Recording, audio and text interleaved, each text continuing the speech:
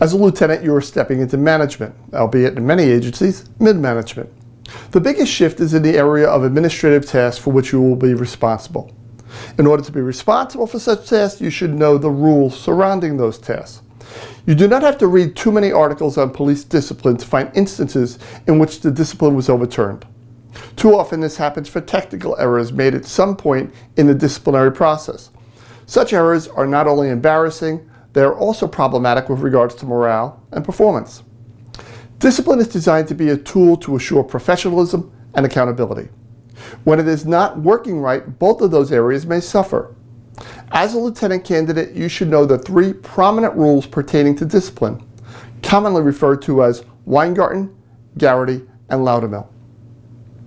If you would like to view a written transcript of the answer I'm about to give, go to my blog page on finest.com. And if you would like to share oral board questions for which you are seeking an answer, enter your questions in the comments section here on YouTube.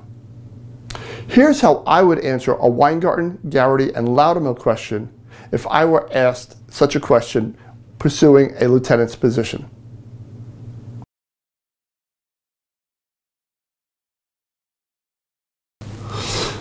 Over the years, the courts have extended protections to public employees due to the property interests that are implied in many, but not all, law enforcement agencies. Because the agency in which I work does fall under such court-ordered protections, as a lieutenant conducting a disciplinary interview, I will assure that the rights extended under the Weingarten decision and Garrity decision are afforded to the affected personnel.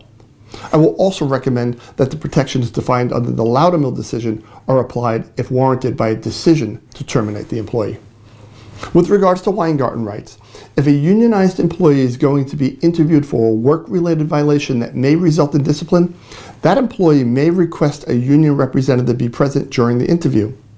Some details that I will keep in mind are that the representative must have a connection to the union, that a reasonable amount of time must be allowed for the representative to appear and confer with the employee, and that the union representative may not interfere with the interview, but may engage to clarify and assist the employee. Garrity rights will be in effect if the employee is compelled to answer questions during the interview.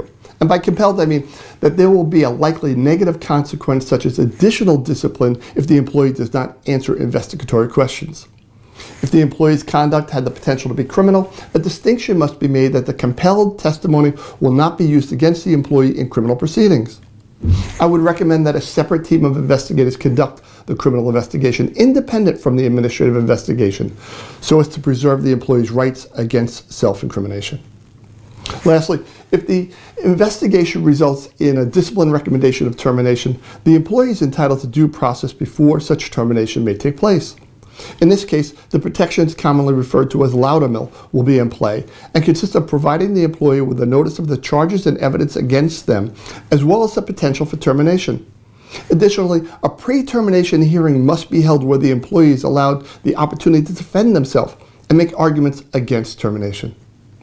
As a lieutenant, I will have a responsibility to be fair and law-abiding when confronting individuals who have violated workplace rules and are facing discipline.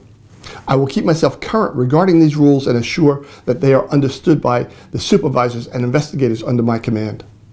And those are the main workplace rules, in addition to our union contract and agency personnel rules, that I will assure are applied in disciplinary investigations. If you're looking for more guidance on how to excel at your police oral board or assessment center, check out the videos and resources at finest.com. And while you're there, see if my online Oral Boards Made Easy for Police Promotion on-demand seminar is right for you.